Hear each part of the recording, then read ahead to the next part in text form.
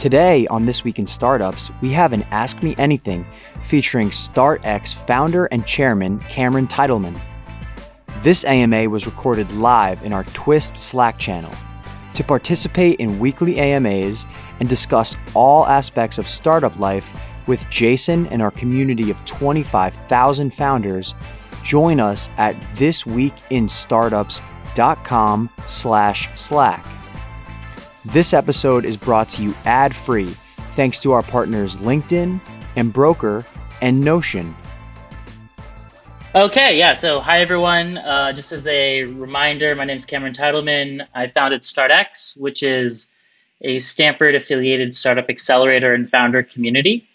We've been around for about 10 years now. Started in 2009, 2010, 2009, the exact start dates are always fuzzy on things. And I've worked with probably around 700 companies to date. Our companies have raised about $8 billion. Ones like Limebike, Branchmetrics, Snapchat, a bunch of biotech companies. I'm now founding a company that was a kind of built off of my insights around how people build professional relationships at StartX and in that community to help event organizers run online conferences, trade shows, and professional networking events.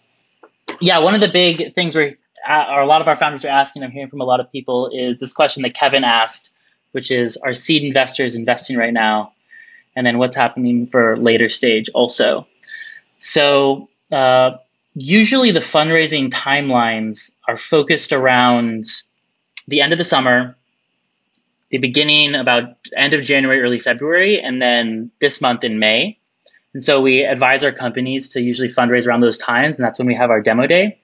Although what we're seeing now with this crazy environment with COVID is that a lot of angels particularly, and even somewhat bigger investors, are actually sitting on big piles of cash because they're not really sure what's going to happen to the economy. And so they are actively deploying money, but they're not necessarily, they didn't get rid of a lot of their cash in the first part of the year. So actually right now, in the next couple of months, is one of the best times to fundraise.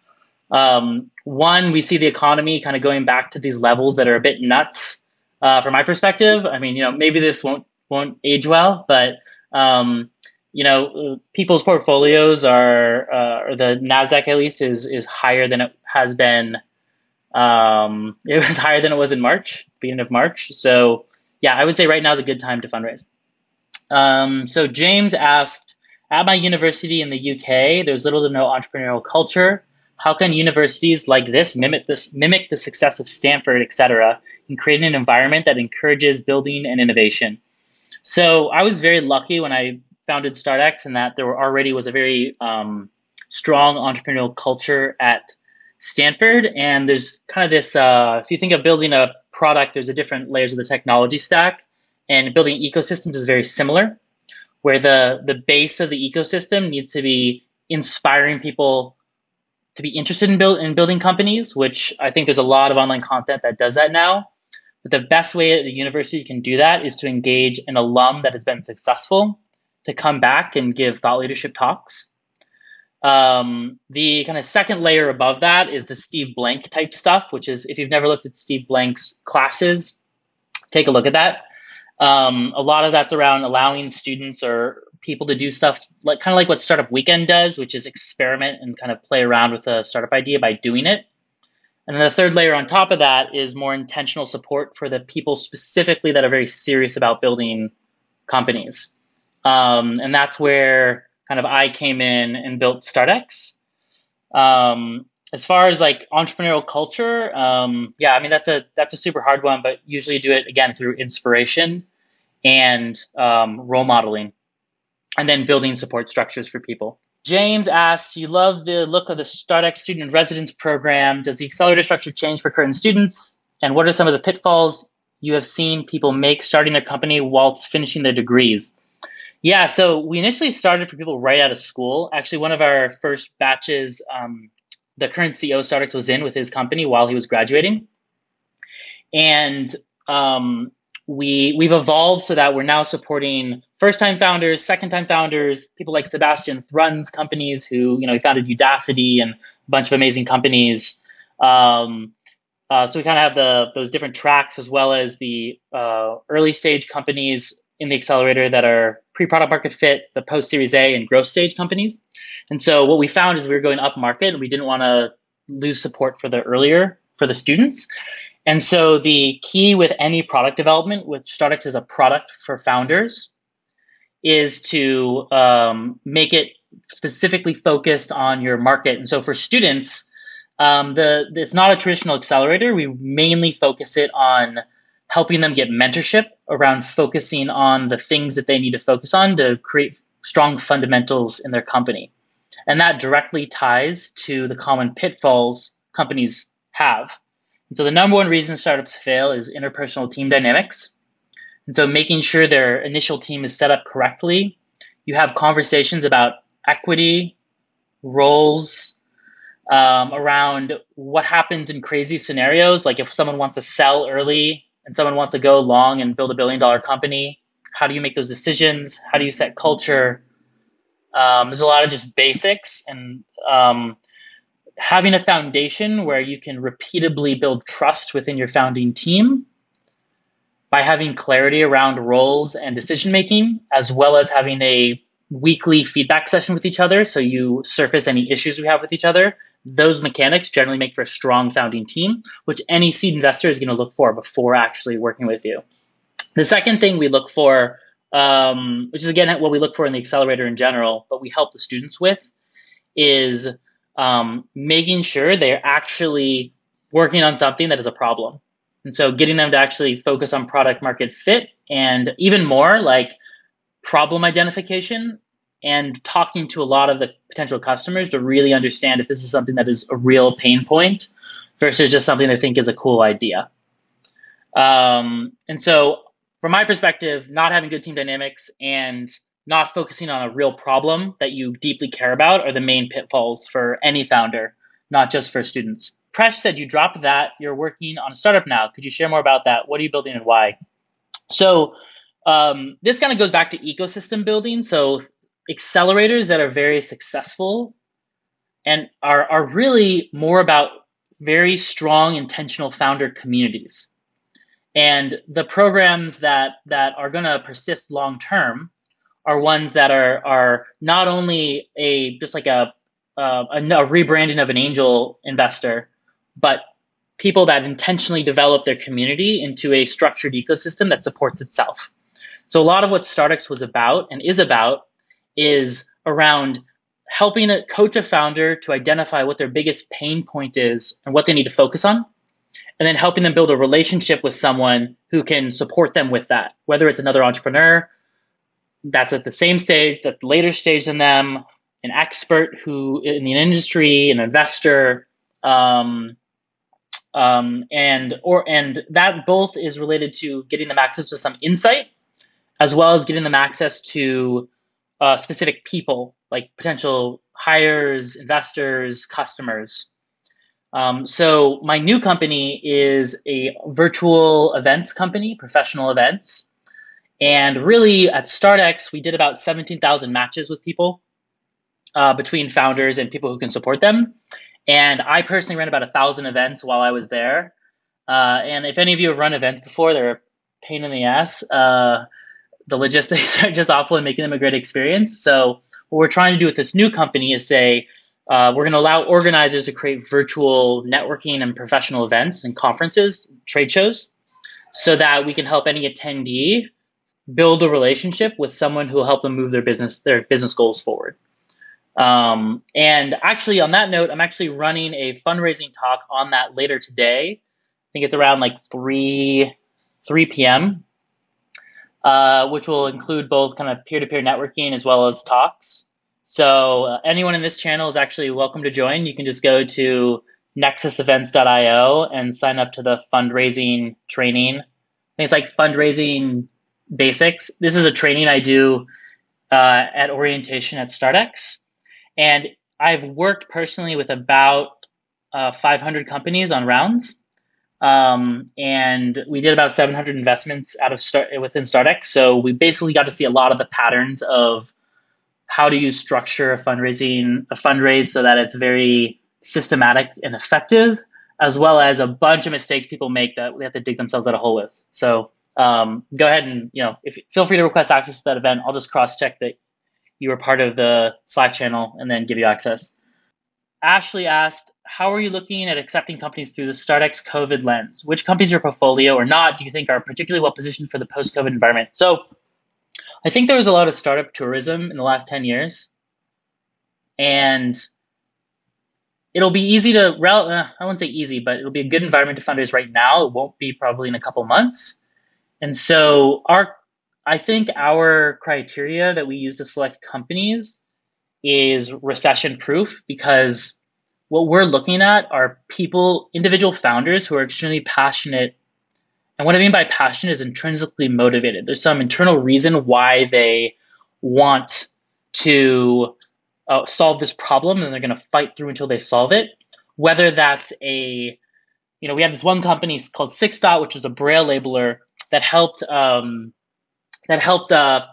people with arthritis that have these really horrible Braille labels that hurt their hands.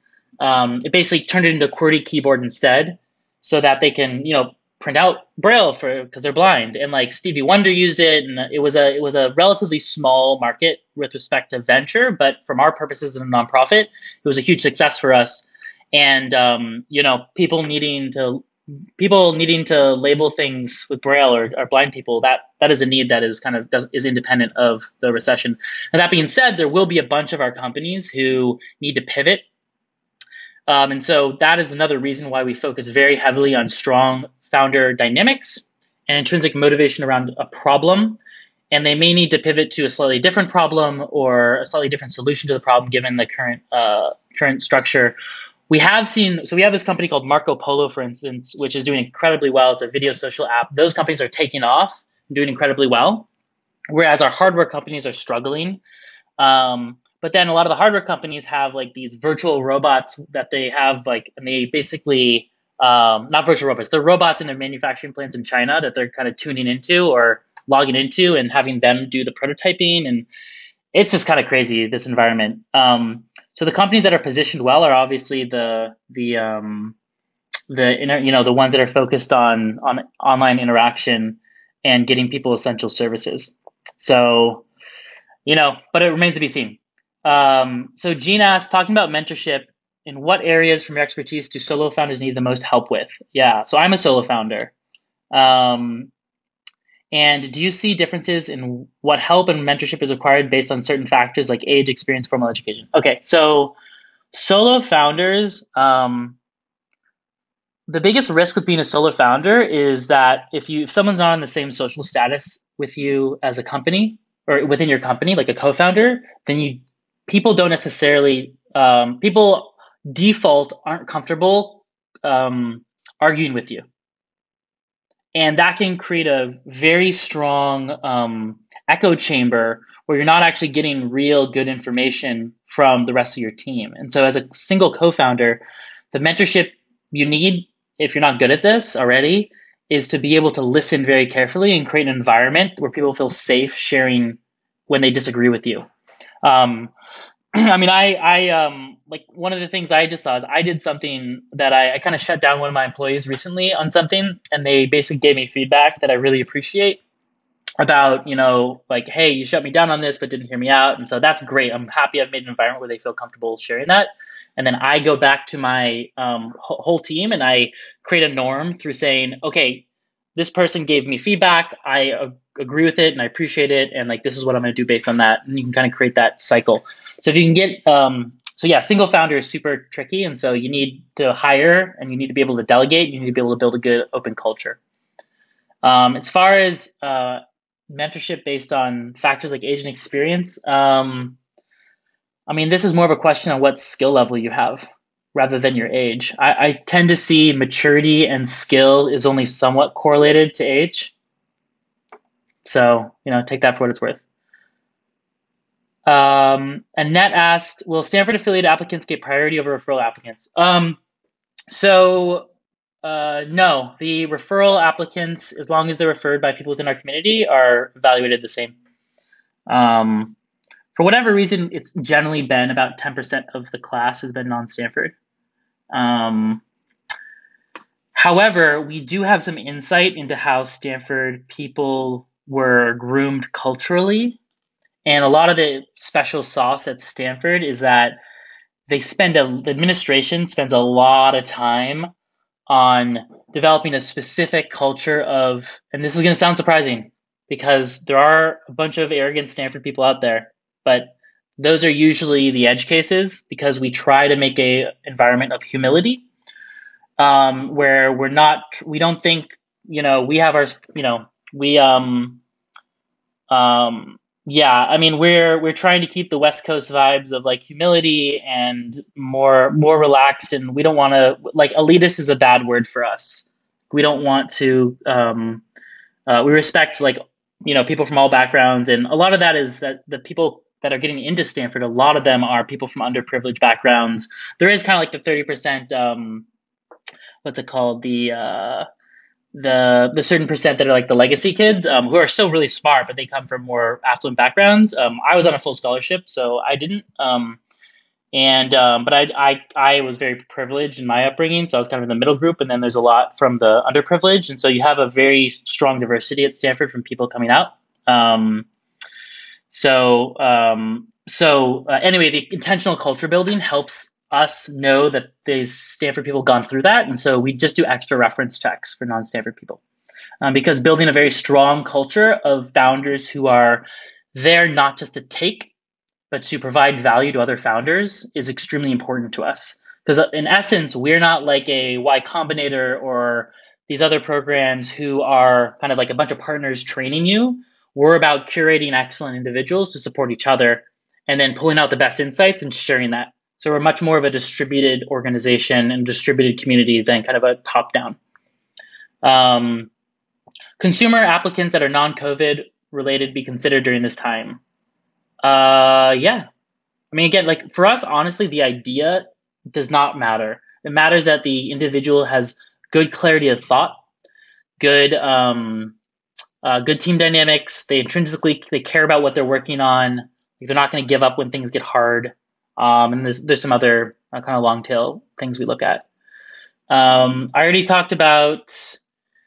So Henry, regarding building initial company culture, what are your thoughts in terms of building a flexible but sustainable culture, especially during times of COVID? I actually have no idea what that question means. I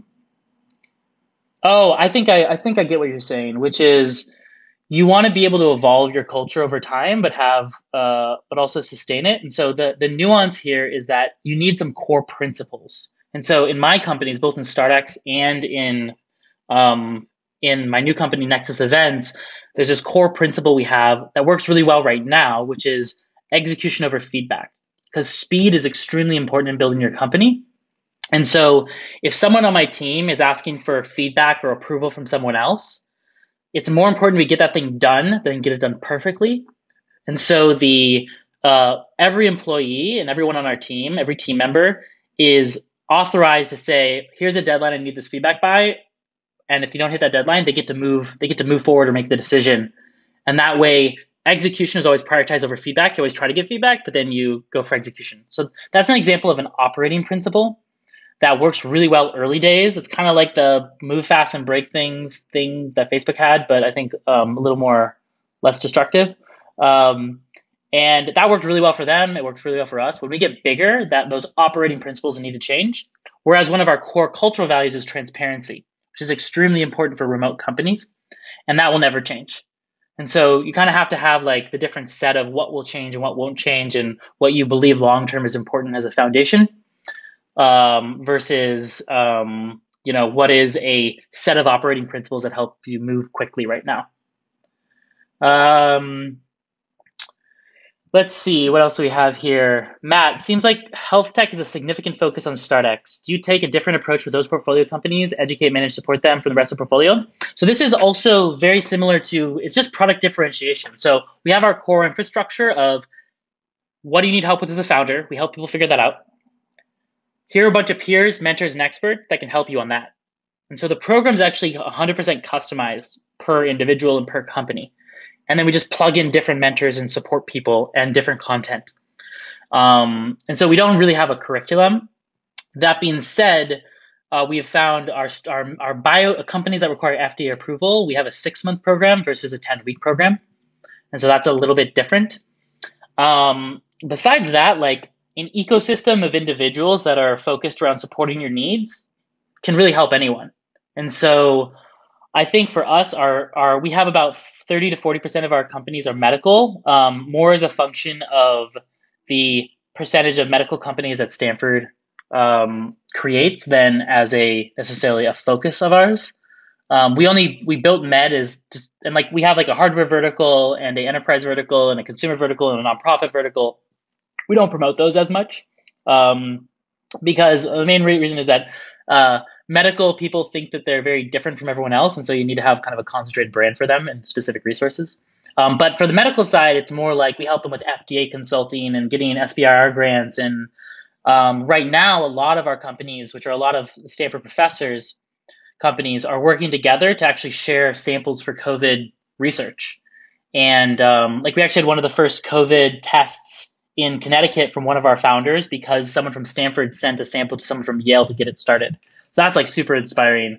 I don't have a medical background, but I've learned a lot about that. So Laura said, given that the companies don't give up equity, there's no structured culture, how do you cultivate high engagement with your founders, companies, and mentors? So to be clear, there's a very, very structured program. The point is, it's kind of like saying, a university has a bunch of different classes, and so it's not structured. It's like, no, they have a class structure where there's an hour lecture, there's a teacher, and there's students, and there's a structure. And so we just built a certain infrastructure around peers supporting each other, mentorship programs, both advisory boards as individual mentors, a concierge system where people can request access to something and we deliver a resource back to them within 24 to 48 hours. And that could be a person for them to meet, an expert for them to talk to, a certain content, kind of like a Google for founders, if you say, but with a very curated set of resources.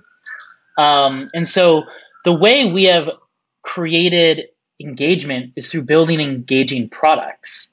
And so our founders have problems and they look to us to solve those problems. And if we have a very low friction, high value way of solving that problem, then they'll engage in it. I really don't like these programs where, so actually for us, everything is optional. Everything we do is optional. I don't necessarily agree with that for our first time founder program. And so that's kind of something we're figuring out because sometimes there are things that founders don't know are useful. And so, but our perspective is we should be able to communicate the value of it and convince them to join it rather than kind of holding their feet to the fire and saying, if you don't do this, like da-da-da. I think it's lazy for programs and founders don't like that. Founders don't like being told what to do. They're rule breakers. And so like the programs that succeed the least are the ones that, except for ones that have a lot of power, like, Paul Graham used to threaten founders if they didn't do certain things, which I never liked. You can go back and look at the history there. But I don't like, and so when you have that much power, you can exert power over people to make them do things, which I think is a little messed up. But our approach is more like, let's build good products and market them well, and then create engagement. Now, as far as equity, there's something called market norms and something different called social norms. And these are in products. And so an example of this is there used to be this product, which was like parents helping each other with carpooling. And it was just parents signing up, and it was an app, and they could sign up for a certain amount of times, or it was a website or app, I don't know. They could sign up for times to pick up kids along the route, and it was very successful, but it wasn't monetizing. And so what happened is they ended up putting in monetization around like give a tip to the person who's doing it, and usage dropped off like 90% or something. It's because people were helping their neighbors and their community out of a social desire to add value to them. And when they felt like it was like their time was being valued at $1 a ride, they're like, screw this, I don't want to do this. And so StartX, the thing that's special about StartX is we're very much focused, like the BJ Fogg types. I mean, I took all the psychology and classes at Stanford around creating engaging products, and the guy who created, like, did all this, like Facebook and Zynga and all that, they're professors at Stanford. And you can have market norms where you're paying people for things and it's very transactional. But I strongly prefer to go with a social norm perspective. And so what we provide our mentors and our founders is a very rich and rewarding experience where we can both help them learn through teaching others and make them feel very like their time is being valued. So we have a huge amount of mentors we don't give any equity to, and the purpose of that is that we do a very good job at helping them feel like their time is being spent well. And that's a lot of what the StartX ethos is kind of like a big commune of founders that have all opted in to support each other, and we're the logistics system. So talk about the collaboration between StartX and StartX Hospital and clinics. How are grants assessed and awarded? Okay, so we have a strong relationship with both Stanford and Stanford Hospital. The hospital and Stanford, a lot of that is around us connecting our founders to the right people in the hospital. And we have kind of regular sessions with the leadership of the hospital to kind of figure out what do they need help with and what innovation are they looking to facilitate. And then a lot of what we do with our founders on the enterprise side is help them with enterprise sales. And so really what that means is you have to help founders figure out who the right person in the company is to talk to and then how to talk to them. And so that's really how we facilitate that. Jackie asked, we have a StartX Med COVID task force. Yep. Are we able to do that for other global solutions? Yeah, it's a great idea. I'll pass that along. I mean, definitely climate change is something we know is a huge issue and we want to support. And so, I mean, it's a cool idea, and it has been really inspiring being on these weekly talks. We're having everyone from, Bill and Melinda Gates Foundation to all the people involved, like the main people involved in funding COVID, joining these weekly things with us. And so that's been inspiring. Yeah, as far as believing another pandemic is in the not so distant future, and we have global warming to contend with. Yeah, so yeah, I mean, yeah, it seems like a good idea to create other task forces.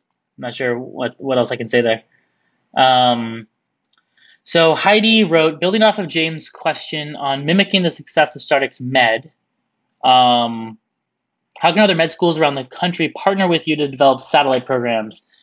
Yeah, so the new CEO of StartX, he actually was he actually ran he had this company called Wi-Fi Slam that got acquired by Apple, and so he's that was basically building automation and algorithms around your Wi-Fi indoors. So your iPhone uses his software to do location more than GPS.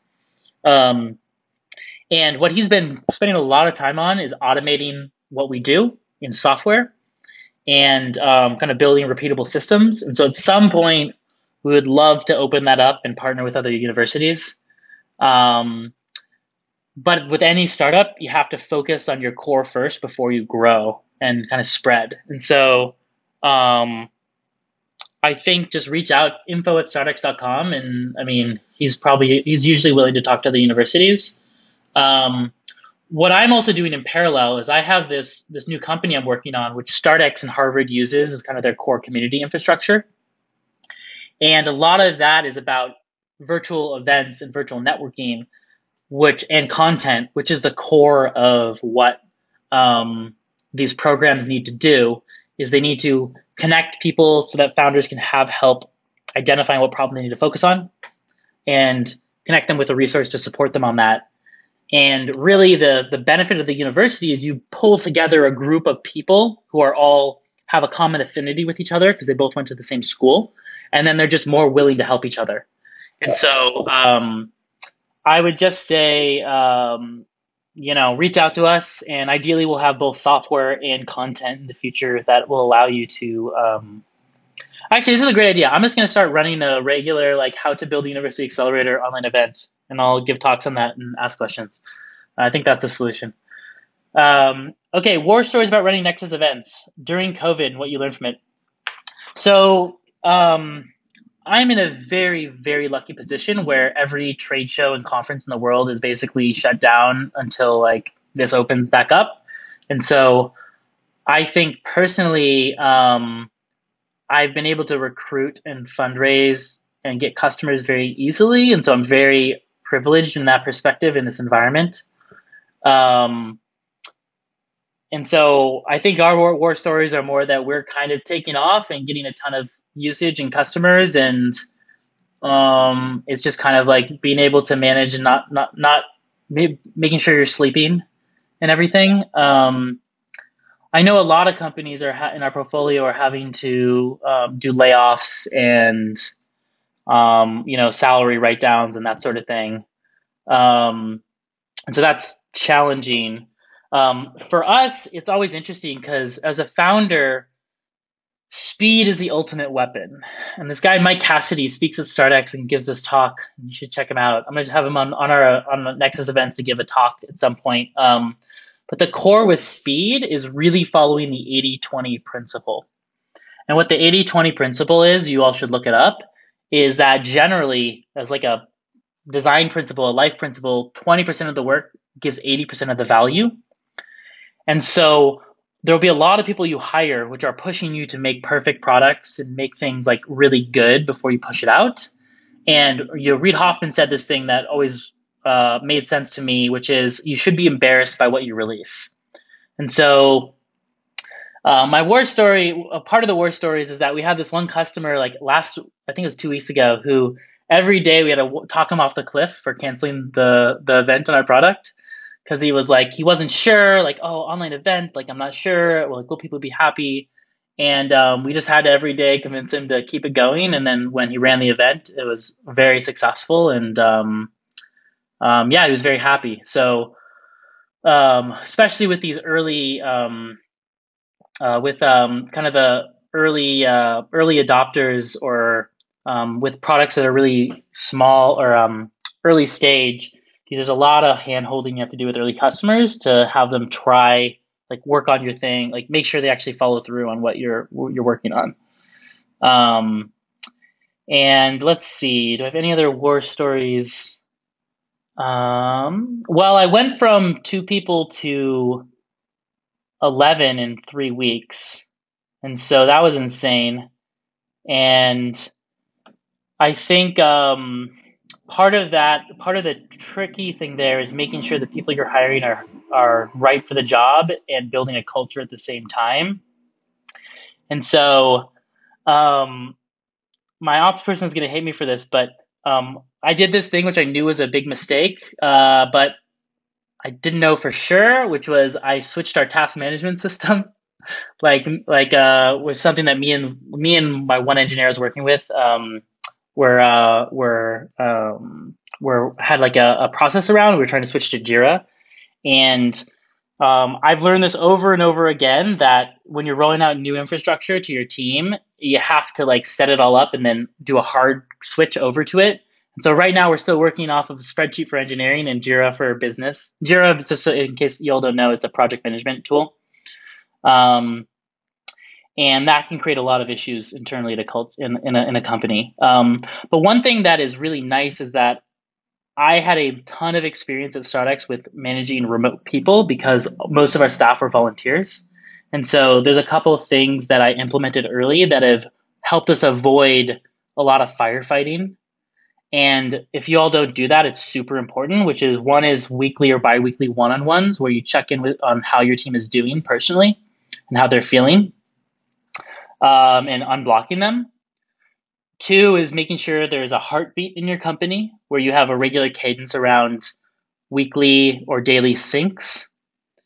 3, which is something I still haven't done, which I need to do this weekend, which is OKRs, which is making sure you're setting monthly goals. And 4, especially in this remote environment, is making sure your team members are building relationships with each other. And that's way easier to do in the office. And so having regular, we're kind of using our product for this, which is cool. But having either first daily or bi-weekly or once a week sessions where you get together and having a very intentional hangout where you're talking about each other. Embarrassed by what you release. There's a question mark.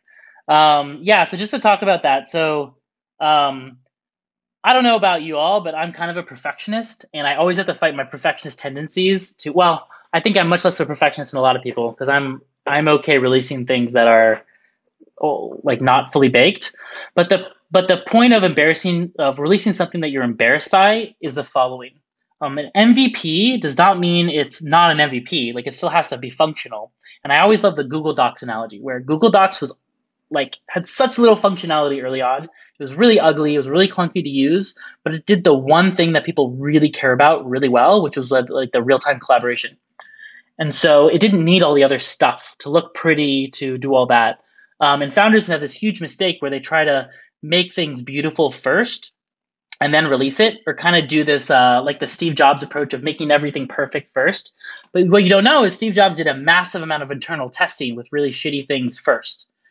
And so part of this is like really nailing the value prop that you're providing, but all the other stuff around, like, is the UX perfect? Is the UI, like the visuals, do they look really nice? Are there no bugs? Like, no, just let that happen. Like, get the product in customers' hand. And if you're not a little bit like, they're gonna hate this part of it, then you're not releasing it early enough. I think that is all the questions. And just a quick reminder that I'm going to be doing regular founder trainings on our site, probably weekly or bi-weekly. So go ahead and sign up to that. Thanks for listening to Cameron Teitelman's Ask Me Anything. If you'd like to participate in weekly AMAs and discuss all aspects of startup life with Jason and our community of 25,000 founders, join us at thisweekinstartups.com/Slack. Thanks again to LinkedIn and Broker and Notion for making this possible.